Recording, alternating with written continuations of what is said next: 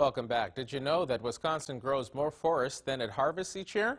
In fact, the forest products industry is actually Wisconsin's second largest manufacturing sector. In this segment of Know Your Wisconsin, we take a look at one of the big reasons why the Wisconsin wood industry is flourishing.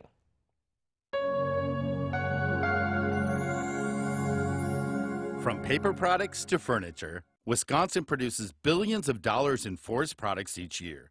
As a result, there's a growing demand for skilled forest industry workers.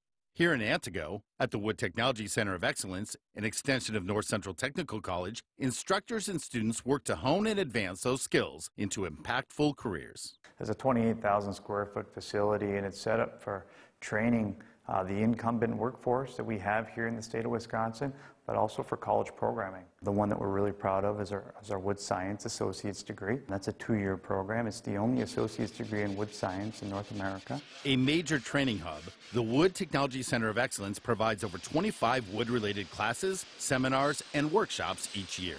Through hands-on training, their mission is to provide critical skills to the next generation of forest industry leaders. Students coming out of this program can graduate with a much lower debt load, plus have excellent opportunities to go into a career that they possibly could love for the rest of their life.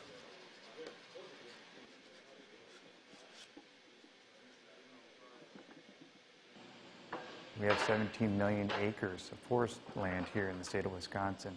And of those 17 million acres, we actually have about 1,500 companies that are producing products from our forest, which is a pretty big deal. Take it one step further, they employ 64,000 people in the state of Wisconsin.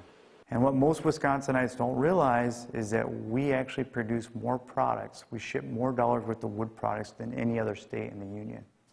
And that's something to be pretty proud of. And now you know your Wisconsin. We do. We'll be right back with the final check of weather and our top stories. Stay with us.